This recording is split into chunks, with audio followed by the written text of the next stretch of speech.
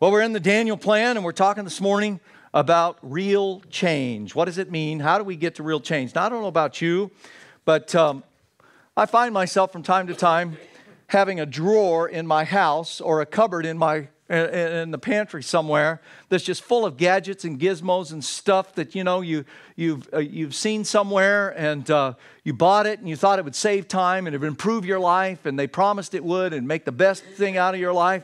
And you discover you get it home, and maybe you take it out of the package, and maybe you try it, and it doesn't quite do what they said it was going to do. And before you know it, you're not using it anymore, and it just kind of sits there in the dust till the next garage sale or the next cleaning day in the community or something like that.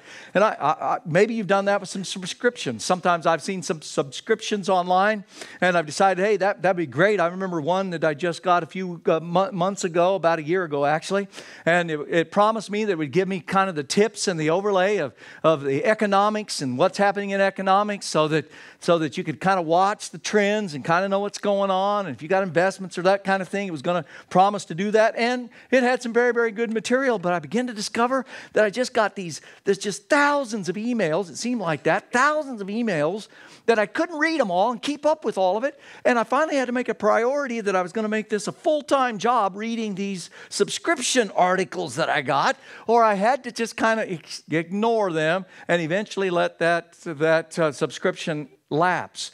I don't know about you, but maybe you found that in your life as well. We want to improve, and we get involved. We start out. We have this incredible energy. We're all excited about what's going to happen next, and we put this energy into our lives, and we begin to seek to change, but we discover that it's kind of superficial change. It peters out in a couple of days. It peters out in a couple of weeks. We make some promises. We make some New Year's resolutions. We turn over a new leaf. We do something, and then all of a sudden it just kind of we lose the enthusiasm. Something happens to us in our lives. How do you get back that enthusiasm? How do you maintain real change in your life? Well, I want to take you back to the owner's manual, because here is the owner's manual for everything in your life that you need and that I need if we're going to be successful in living the kind of life that God has called us to live. And in Romans 12, there is a number of verses I want you to look at with me this morning that give us some principles, some instructions about how we can make change permanent in our lives so that we can have lasting change in our lives. Some of you are making goals physically, emotionally, that's taking place in your lives. Next week, we're going to talk about how to set those goals, what the Bible says about setting goals for ourselves so that we can reach those goals and it becomes an encouraging thing to us. So how do we begin to make lasting change in our lives? And I want you to look at these principles of lasting change with me this morning. The first principle we're going to look at is what I call the principle of consecration. Look at chapter 12 of Romans, the verse 1. Therefore, I urge you, brothers and sisters, in view of God's mercy, to offer your bodies as a living sacrifice, holy and pleasing to God. This is your spiritual act of worship. Now, what that simply means is that I come to a place in my life where I consecrate, I dedicate, I commit my whole being, including my body. I commit it to the Lord Jesus Christ and allow the Holy Spirit to work in our life. Now, if you have never invited Jesus to be the master, savior, leader, and Lord of your life, then you're not in a condition to be able to fully commit yourself to the Lord. Because Paul is not talking to unbelievers here. He's talking to believers. These were people who had come to Christ, who were in the church, who were seeking to live for Jesus Christ. He's not talking to unbelievers. So if you're an unbeliever, you've never committed your life to Christ, you've never said, Jesus, come in, forgive my sins. Thank you for dying on the cross for me. Save me from my sins. Become my master, savior, leader, and Lord. That's the first step you need to take to be eligible for what we're going to talk about here this morning and what Paul is saying here. So here's how this happens. I commit Christ. He comes in to live. The Holy Spirit comes to live in my life. But it isn't long that every believer, this is what the Bible teaches here, every believer eventually comes up against resistance to the will of God in their lives.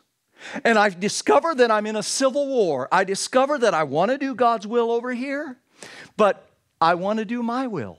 I want to do what I want to do. I want to do God's will, but I want to do it my way, because I think I know better than God what I need, and so I don't want to trust Him. And besides, I've been hurt before in my life, and I'm afraid if I give myself to Him that He'll hurt me just like everybody else has hurt me in my life, so I don't trust Him with all of my life. And so there comes this resistance, and God says to us, somewhere in this life, He says to us, I'd like for you to do this. And I'm like, whoa, I don't want to do that. That doesn't feel good. I don't like that. And there comes this war that begins to grow and escalate in our lives. The Bible teaches that the reason that is because even though you're a believer, there is a sin nature that still remains in you that you were born with. And just because you've come to Christ, the sin nature is not taken care of at the moment of your conversion. That needs another work of God's grace that takes care of the sin nature that says, I want to have my own will. I want to do it my way. I want to define my life. I want to be in control of my life. And sometimes when we get saved, we're not aware of that battle that is going on. Paul talks about this in Romans chapter 7. He talks about the battle that goes on. The things that I want to do, I end up not doing. The things I shouldn't do, I end up doing. Why do I keep doing this stuff? I know it's wrong, but I don't have any power to do that. It's because you have the sin nature, and it keeps dragging you down. It keeps taking you back to the old patterns. It takes you back to sin. It takes you back to the old ways of living. And before you know it, you'll foul out and won't even be living in Christ anymore. You can lose what God has done in your life because you failed to move on to obedience to surrender your life. So the Apostle Paul is talking here about who's going to be in charge of your life.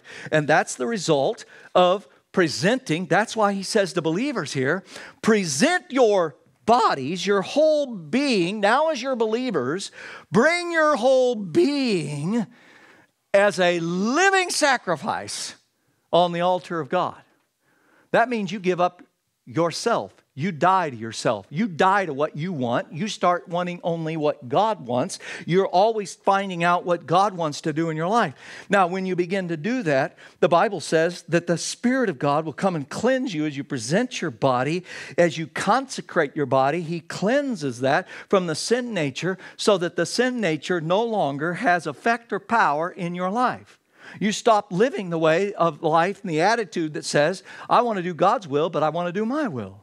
And you die to that, and you come to a place in your life as Jesus did when He was going to the cross. He didn't like everything that was coming down in His life. And He said, Lord, is there a possibility I can get out of this? If there's a way that I can get, is a cross, do I have to do this? I don't want to do the cross. But you remember what His final decision was, because He understood what it was to live in the Spirit, and He was without sin. God wants to do that in our lives. He wants to take out the sin nature. And Jesus could say, okay, if there's no other way that this can happen, but that I go to the cross, not my will, that's where we have to come.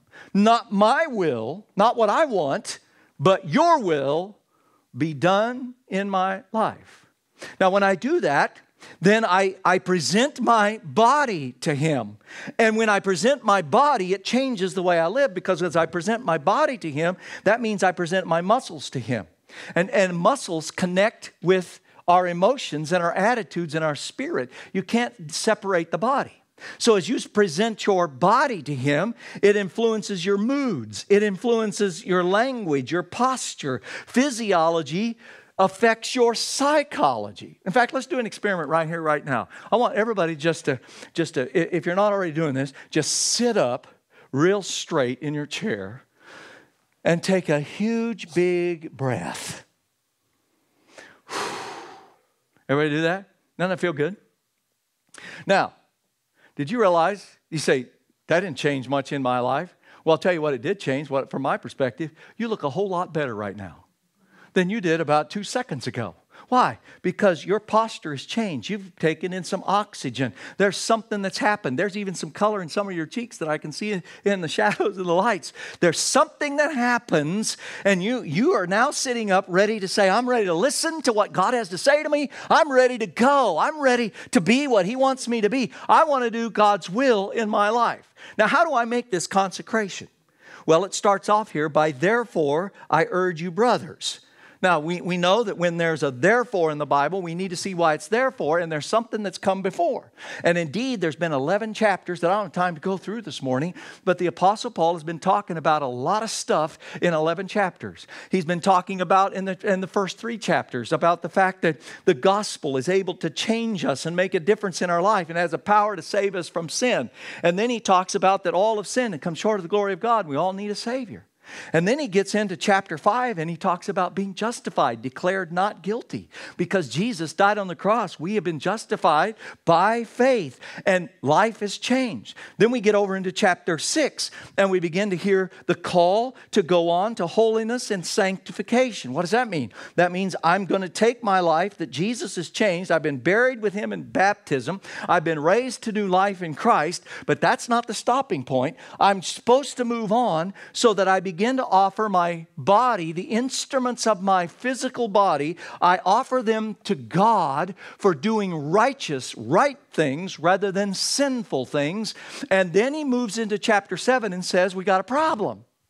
I mean, not only have you committed acts of sin, but you've got this sin nature. Now, I want to take care of that. And in chapter 8, he then gives us the promise that you can live in the power of the Spirit where there's no condemnation, and you can be set free from the sin nature till you desire one thing, and that is the will of God at any cost, at any price. You're going to follow Jesus no matter what others do, no matter what happens in your life.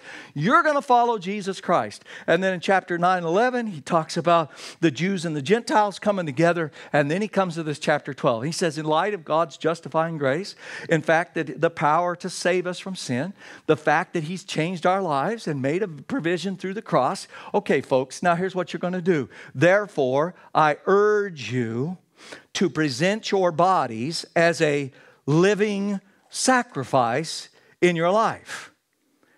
Now, would you agree with me that if I offer my body as a living sacrifice, that's voluntary? Yeah. Nobody's going to force you to change. Nobody's going to force you to follow Jesus.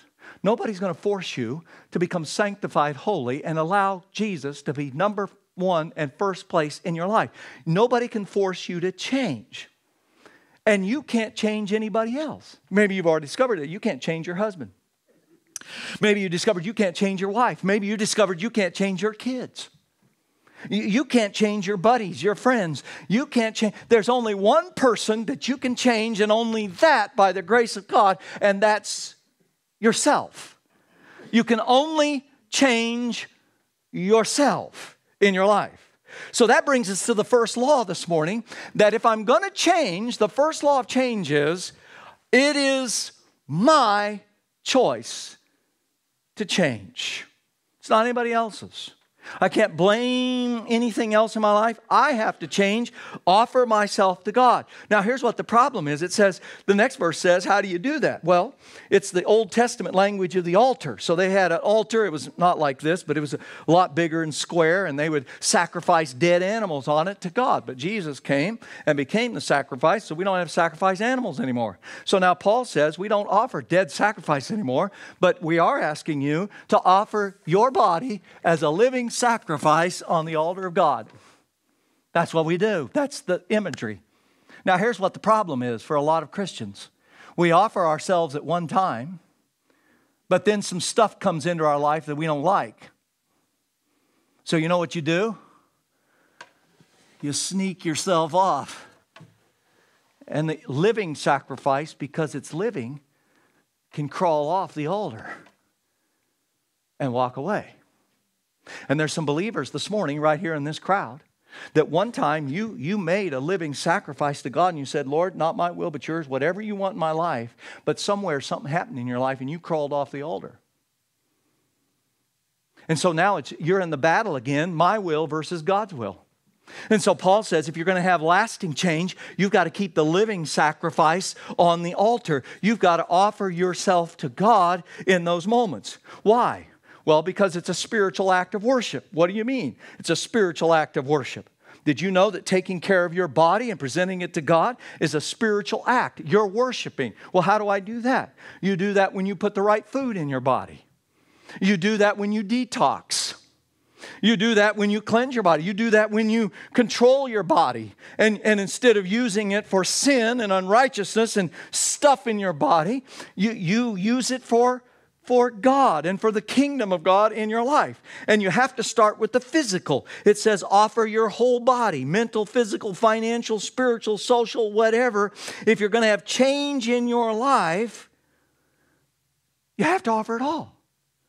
Now, some of us will say, well, I'm just too tired to change. You don't have enough energy to change. You tried to do this in your own life, but you don't have enough energy. Well, that brings us down to the fact that when you're living in such a way that you come home, you'd rather turn on Dancing with the Stars instead of dancing under the stars. You don't have any energy left. You just veg out because you don't have any energy. Well, what do we do with that? Well, that brings us to the second principle that Paul teaches us here. It's the principle that becomes, actually, it's the theme of the life skills program and life skills classes that we teach here at Greater Life. This is it right here.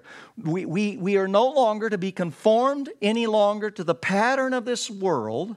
We're not to think like the world anymore, but be transformed by the renewing of your mind. That's the principle of concentration. That's what we're dealing with. The principle of concentration. That's why it starts with the mind, because what is in your mind is what gets your attention. And the word he uses here, being transformed, that's the word literally from which we get the word metamorphosis. Well, what's metamorphosis? Well, that's what a caterpillar does when it becomes a butterfly. So that caterpillar is crawling along the ground one day, and all of a sudden it wraps itself up in a cocoon and disappears. But when it comes back, it doesn't come back as an improved caterpillar. It doesn't come back as a reformed caterpillar. It doesn't grow any more legs as if a caterpillar needed more legs.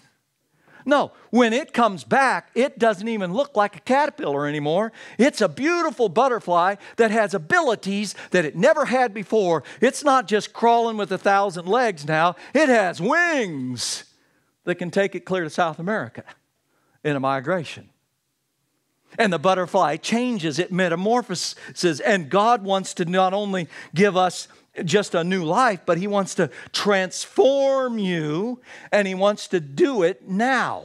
He wants to transform you into a different kind of person. You don't just turn over a new leaf. You don't just say, well, I'm going to do better next year. I'm going to do better next week. He wants to transform you from the inside out. That's what Paul is talking about here. And we begin to look at this word for transform is in the imperative. Now what that means is it means it's something you're supposed to do right now.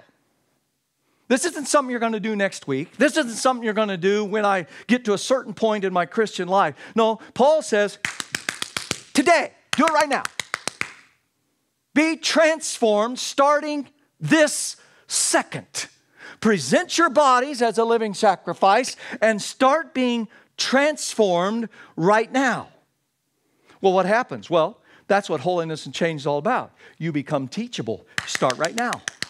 You're not going to be everything God wants you to be this moment, but you're going to begin to have a heart change this moment that begins to allow God to work in your life. You become teachable. You quit being resistant. You quit being smart aleck. You stop being proud. You begin to let Jesus work in your life, and you begin to rewire by the renewing of your mind. Translate, rewiring of your brain to God's truth. Not mama's truth, not daddy's truth, not Pastor Lee Ray's truth, not Greater Life's truth, not to some Nazarene doctrine truth, but to God's truth. You begin to transform, and the renewing and the rewiring of your brain to God's truth in every area of your life. Well, how do you do that? Well, by the renewing of your mind. You know what that means? That means you have to stop thinking the way you're thinking. It means you have to begin to stop thinking, you have to start bringing every thought, literally. This is hard work now. This isn't no magic trick. Start taking every thought in your brain and asking, how does this compare with what God wants in my life? You stop the stinking thinking in your life. You set up a checkpoint in your mind. When we go to Europe to visit our son, there's this interesting thing that happens when you get ready to cross over into other countries. Almost every country you go to cross in, there's this checkpoint where there's some booths, and it's not just a toll road. I mean, they're going to search your car. If they want to, they can get you out of your car. They can search the whole thing for contraband and illegal stuff, and they can search you and take a look at you. They can check you over and not allow you into the country until you satisfy the search process in their life. That's the image here. God says you're going to take every thought and bring it up to a checkpoint gate, and you're going to examine it to see, does it belong in God's country or not? If it doesn't belong in God's country, we're leaving it at the border, and we're going to let God work in our lives. So I have to start thinking differently. You've got to stop focusing on what's bad for you and start focusing on what's good for you in your life. You stop focusing on the negative and you start focusing on the positive. That's what it means to not conform. Have you ever done anything stupid or dumb or risky because everybody else was doing it? And how'd that work out for you? Some of you regretted that. You take this risk in your life, you do something because it was cool, because everybody else was doing it, and it was popular, it was a cool thing. I've talked to hundreds of people about things like their smoking habit, the cigarette. Do you know, when I talk to people, most people who started smoking cigarettes didn't do it because they said, hey, this tastes good, this is really, really fun. In fact, most of them are the first time around. And the reality is that most people will tell you they started smoking because somebody else introduced them to it and said, hey, this is cool. And then all of a sudden we're hooked. And some of us get hooked for a lifetime.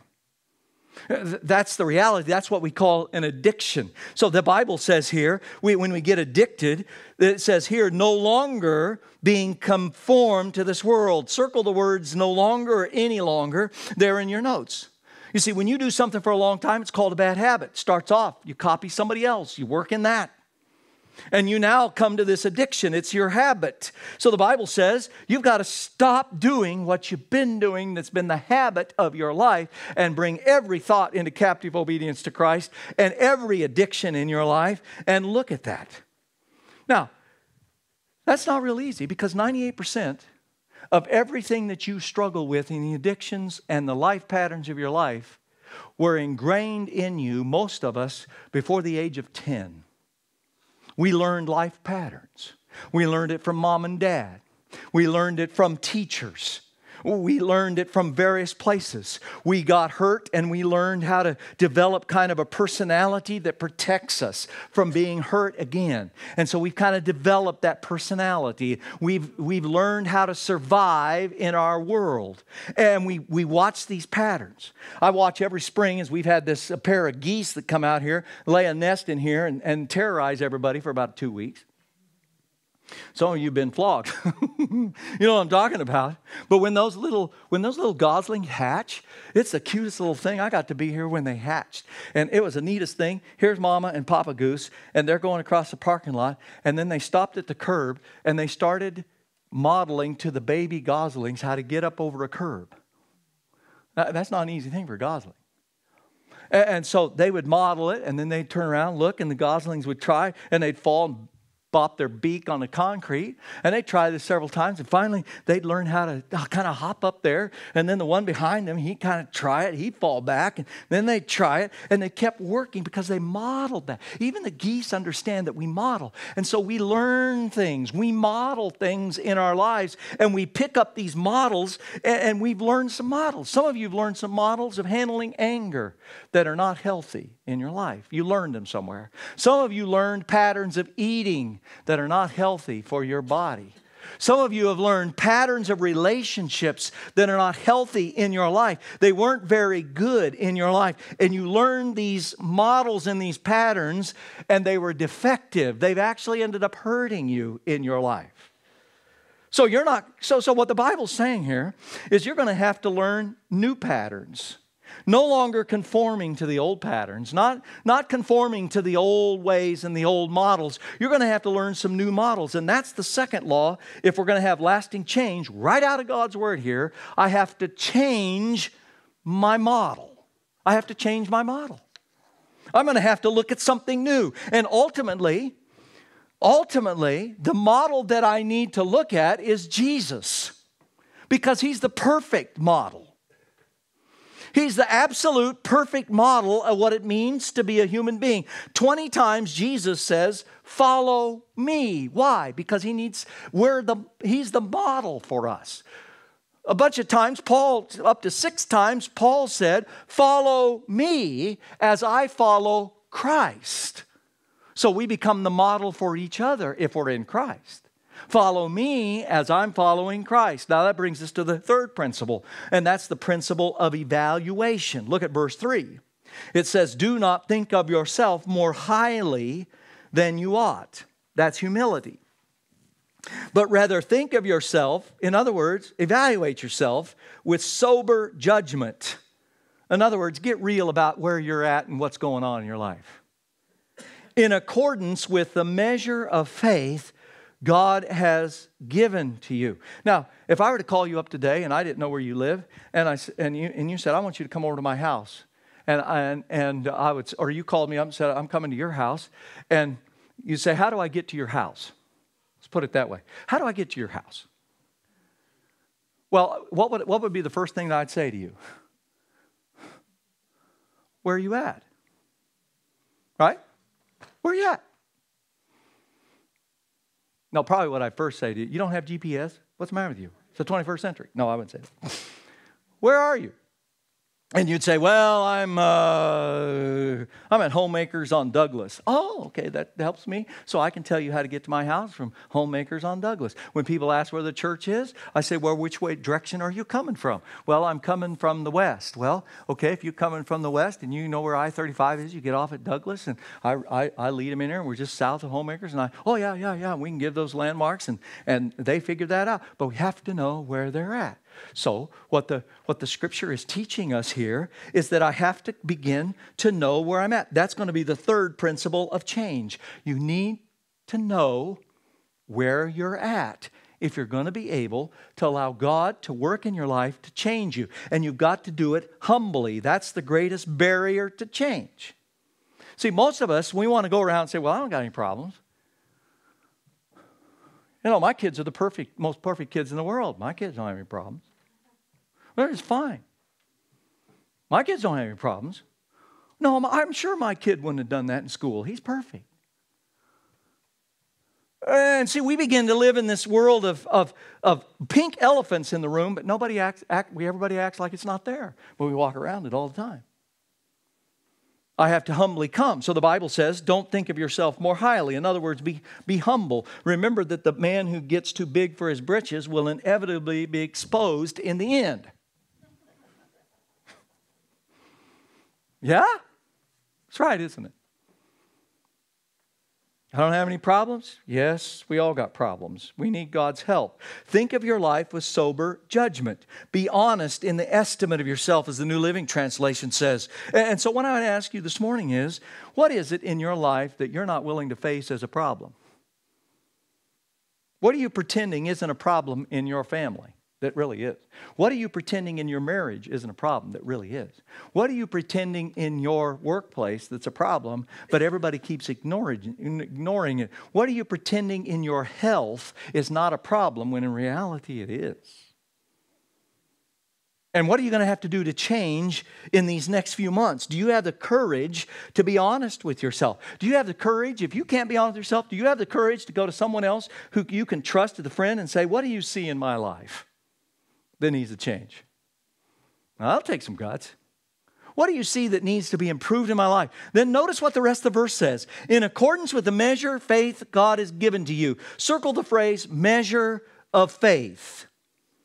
That's the word in the Greek that we get the metric system from. So it's literally the measuring of ounces and millimeters and cups and ounces and grams and all that. That's That's the language that you measure. Well, how do you measure? What do you mean? How do I begin to do that in my life? How do I become real and measure and evaluate where I'm at? How do I act this out? Well, you need to set some goals. And you need to record the progress. And what you can begin to do in your life is look at and evaluate the base numbers. Now, let me talk to you about physically. Part of the Daniel Plan, and we've already done this, and maybe you've done it in your group, and if you haven't, you can go to danielplan.com, danielplan.com, danielplan.com, and in there, it will take an inventory of your basic health numbers, your weight, your height, your blood pressure, and I hope in a week or so we can do some of those things as a part of this. And you put those numbers in, and it's developed by medical doctors on the Daniel Plan. You can get a picture of where you're at in your physical body mass and where you are in healthy. I did that the other day. I was kind of surprised. I discovered, according to the numbers, I could stand to lose a little to be most healthy. So I'm going to have to get in this myself. I've had to start changing some habits this week because my body mass says, you're overweight. And I've been going, no, I'm not. I'm at the border. So I had to get some honesty. What am I going to do about that? I had to look at that. What are the key areas of faith? I'm going to measure that and begin to measure. I can never change if I don't measure it. And discover where I'm at, I will never change. Why is measurement so important? Because the third law of change from the Word of God is I can only manage what I measure. So I must know my measurements. I must know where I'm at. I must know my location if I'm going to make a change in my life. And I need to track it. I'm going to have to keep track of it. I'm going to have to go back to that. Now, the fourth principle is this, community. I want you to look at this community. Look at the verse 4. Just as our bodies have many parts and each part has special functions, so it is with Christ's body. We're all parts of one body and each of us has a different work to do. And since we're all one body in Christ, we belong to each other and each of us needs all the others. I didn't say that. God said it. Circle the word. We belong to each other and we need each other. You need me. I need you. And that's the law of community. And what that means is that if I'm going to live out this verse, then you and I must get in and get group support. You won't make lasting change in your life, God says, until you're willing to get some group support and begin to realize that we belong to each other and we all belong to each other and we can't do this solo in our life. You will change faster, better, and longer and more completely and permanently only if you're in community in doing it. That's what God's Word says. But see, I want to be exempt from that. I want to be the Lone Ranger. I want to be solo in this deal. I don't want to open up to anybody. I don't want to tell anybody what's going on. I don't want to tell anybody how much I weigh. I don't want to hold myself accountable where I'm supposed to be and where I'm going in this process. I want to play this thing by myself. And the fact is, so I go to the Barnes & Noble and I get a self-help book and I'm going to figure this out by myself. Well, they have a lot of good ideas. Most of the ideas, if you even try them, you'll do them for about 3 days, maybe 3 weeks, and then you won't do it anymore. Why? Because there's nothing to hold you accountable. We need each other. All the self-help books in the world only can give you the principles, but it's in the community and the group that God... Why is that the way? Because that's the way God exists as Trinity. He's in a small group. God doesn't even exist without a small group. But we keep thinking we can. I'm going to do this solo. It's just me and Jesus. No. That's not the Christian that the Bible talks about. The Christian the Bible talks about who is giving themselves on the living sacrifice on God's altar and is being renewed in their mind and transformed is plugged into a group somewhere and saying, help me. I need your prayers. I need you to talk to me about my spiritual life and I need to help you. That brings us to the fifth principle, the principle of affirmation. Look at verse 9. Don't just pretend to love others. Really love them. Hate what is evil. Now, sometimes that means intervention. That means sometimes that love has to confront. That means sometimes love creates conflict. I had to enter some conflict this week. I don't know how it's going to. I hope they like me when it's all done, but I can't guarantee that. But love says I had to do that, even if they end up hating me. I have to love as Jesus loved. Oh, well, you say, I don't like to do that. Well, you don't have rights to yourself anymore. You remember? We just laid it on the altar. And Jesus had to confront people, and they crucified him for it. So if I'm going to be a follower of Jesus, then I have to face the fact that sometimes love means I have to confront somebody about something that's going on in their life or in the relationship, and I have to confront somebody about that, and sometimes it don't feel good at all, and sometimes it doesn't turn out too good. But the fact is, if I'm following Jesus, then I have to do it. And I have to live with the consequences. And then it says, you've got to love enough times to confront. Love each other with genuine affection and take delight in honoring each other. See, the other side of conflict and confrontation and evaluation is this other side where we need to be honoring each other, encouraging each other. Well, what does that mean? That means that when people in your group, they win financially or health or sickness or illness, they get some victories over that, some wonderful things happen in your life, you start celebrating that. They lose 2 pounds, so for some people that's huge. Celebrate it. That's a wonderful thing. Have a party, just don't bring the cake. You got a little bit of debt? Fantastic. You've been able to overcome and get out and pay off a credit card? I just got to send a note this last week with somebody who's been accountable to me, and I knew what the deal was, and they paid off a debt. I sent them a note, said, yay, one more. Well, that's only a drop in the bucket of the $60,000 I owe. Forget about the $60,000. Well, at least we paid this one off. We're making progress. And we send the note. You've had a breakthrough in your marriage? Let's celebrate it. The Bible says that we're to outdo each other and take delight in honoring each other. That's the fifth law of change. I must live in and give love if I'm going to have lasting change in my life. Why? Because love refreshes, love invigorates, love heals, love encourages, love builds up. In fact, the Bible says that love is stronger than death. Think about that. If it's stronger than death, then love is stronger than debt. It's stronger than divorce. It's stronger than sickness. It's stronger than anything that you're up against today. It is stronger than any of them if you'll let God work His love into your life. It's the strongest power in the universe. And when you do that, here's what happens. You begin to not only be ministered to, but you learn to give that love away. And the fact is, when I learn to give love away, something begins to come back toward me. Because as I give, Jesus said, give and it shall be given unto you.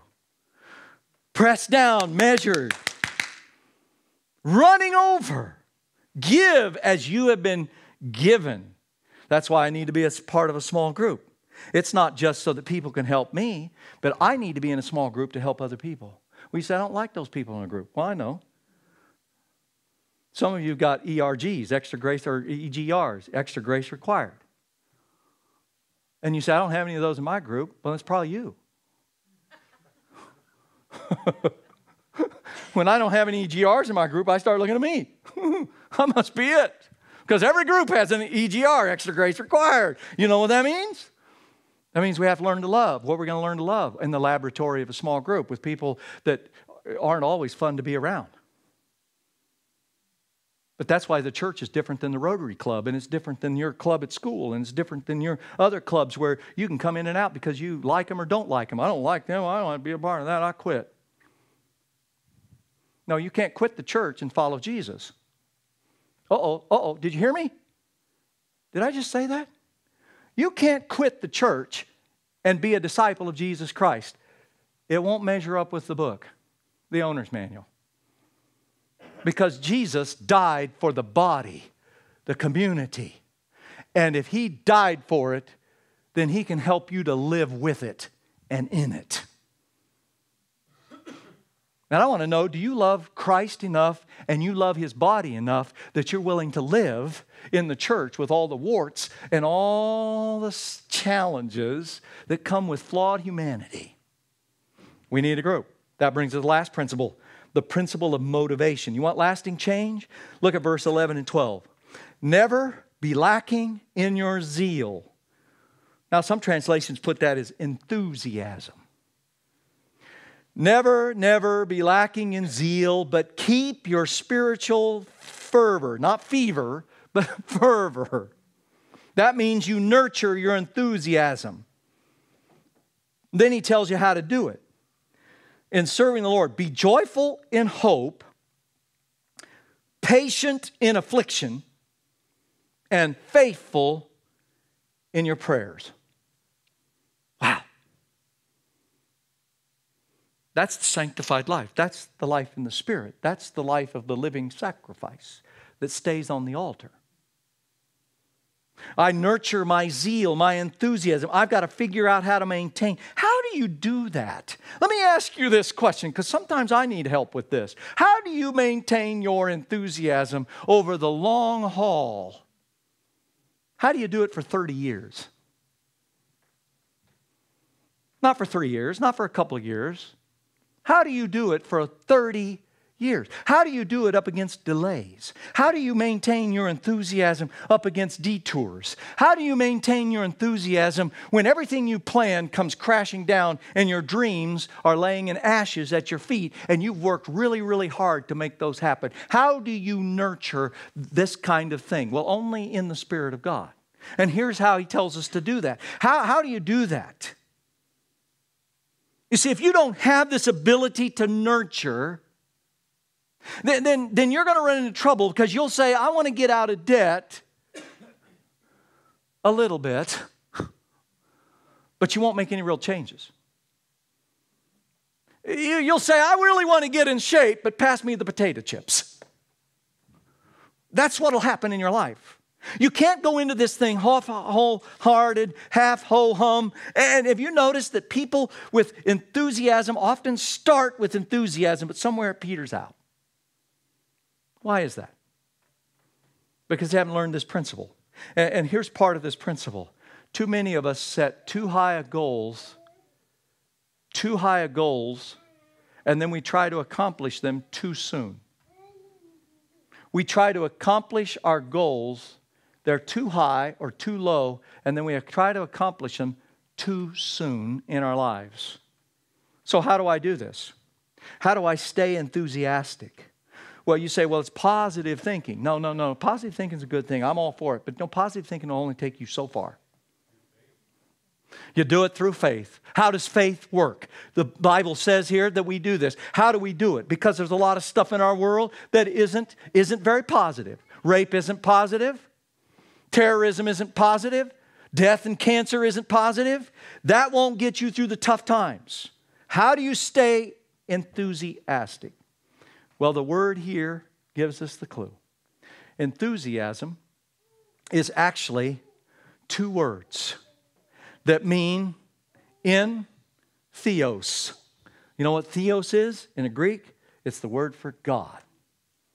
So the word enthusiasm literally means in God. In God. And that's the sixth law if you're going to have lasting change in your life. You're going to have to live your life and get in God and keep getting in God and keep getting in God and keep coming back to God and keep coming back to God, because enthusiasm doesn't exist unless you're in God. That's how this works out. And then we live in this enthusiasm in our life. That's how you keep your spiritual fervor. That's how you become joyful in hope, even when things are going wrong. That's how you win in the end. God's plan is that you win. You win in the end, but only if you endure. And endurance doesn't mean grit your teeth and hold on. It means being in God. It means living with a constant consecration of my life on the altar and letting that continue to happen. It means concentration, where I'm being transferred right now. I start right now. by the rethinking brain, rewiring of my brain, and I bring everything to the checkpoint. And I begin to evaluate, okay, where am I at? And where does God want to take me? And how do I cooperate with Him to get there? And I learn to do that in community. I cooperate with His plan, community, small group. I get in a small group, say, Lord, help me, help my small group to help me so that I can be a blessing to the small group. And then we begin to move in the direction of helping us to move forward and become all that God wants us to be. And it changes us forever. You need to get into God. So where do you need to start this morning? Which one of those principles? Is it evaluation? You need to get honest about where you're at. What is it you're pretending isn't happening in your life that is? What is it you're trying to hide from everybody else because you don't want to have to deal with it? You're gonna live in the Spirit. Spirit won't let you get away with that. He's going to say, hey, no secrets here. Let's get it out here where we can transform it and renew it. Not next week, right now. Maybe it is this morning. You're a believer. Your sins have been forgiven. You've been trying to live for Jesus the best you know how, but you have been resisting this increasing pressure in your life that you know, I need to put myself on the altar of God, a living sacrifice. I need to get into that mode of living. I need God to change the self-centeredness where everything is about me and every question is, how's it going to affect me? Instead of, how's this going to affect God and God's work in my life? Maybe someone here this morning, you need to surrender the whole idea of trying to do this by yourself. You don't like to be in groups because, you know what? You got hurt in groups. Somebody hurt you. You don't want to be in a small group. You don't want to have to be accountable. You don't want to have somebody lay hands on you and pray for you once in a while. You don't want to have to do that because, that's weird. We have to die to that if you're going to live with lasting change. The Spirit won't let you do that. You know why? Because He's existed in eternity in a small group. He's not going to let you get by with that. Where do you need to plug in? What is it that He needs to do? What is that God trying to change in concentration? What needs to be rewired in your brain? What patterns of your family life in the past need to be changed? You don't have to trash everything, but you need to throw out the junk that doesn't work, that's not of God. And you won't do it by yourself. You're going to need help. What is it the Holy Spirit would say to you? You say, well, I've been trying for a lot of years. Yep. Which one of these principles has been left out? What'd you drop off? Because I believe these principles, if you'll live them, God will help you. He'll heal your body. 75% of I just read an article just the other day, 75% of all of the chronic diseases in our country that we treat at the cost of $2.5 trillion a year, at the root began as a curable disease or as an emotional problem that we wouldn't deal with.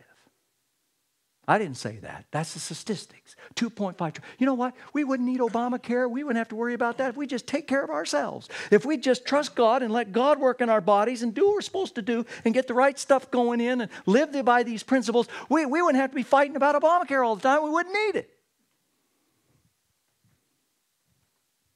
If we just live as the church